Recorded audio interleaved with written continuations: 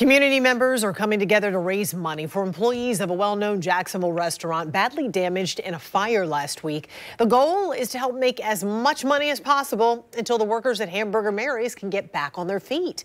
News for Jax reporter Khalil Maycock joining us live outside tonight's fundraiser. Khalil, the event organizer says they didn't even think twice about helping out.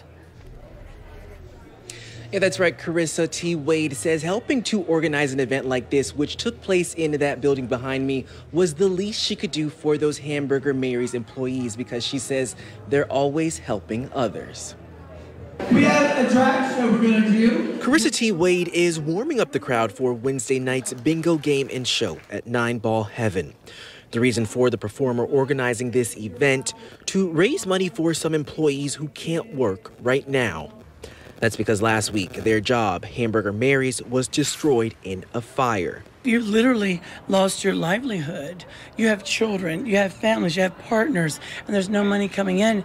JA doesn't take, hey, I'm sorry, the place burned down. It doesn't work that way. Wade says between this fundraiser and the others that are planned, she is hoping to raise around $25,000 for the employees and split it evenly. Why was it important to make sure that you guys are going to give every employee the exact same amount? Because, you know, the thing is, if you don't do that, it's not fair. It's not transparent. So my goal is everyone's treated equal, just like we should be in life. The metal brackets, and they're just hanging.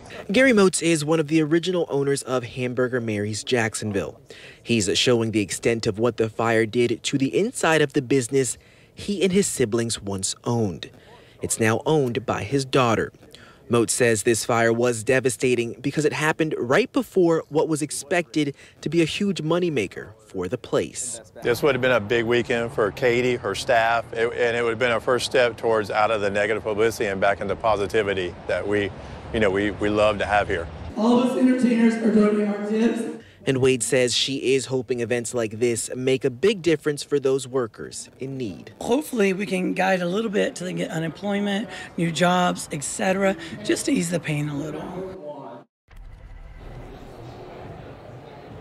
And Motes says his daughter is planning to rebuild Hamburger Mary's Jacksonville. Now, there will be more fundraisers to help those workers, and you can find information on that inside of this web story on our news4jax.com. Reporting live, Khalil Maycock, Channel 4, the local station. Thank you.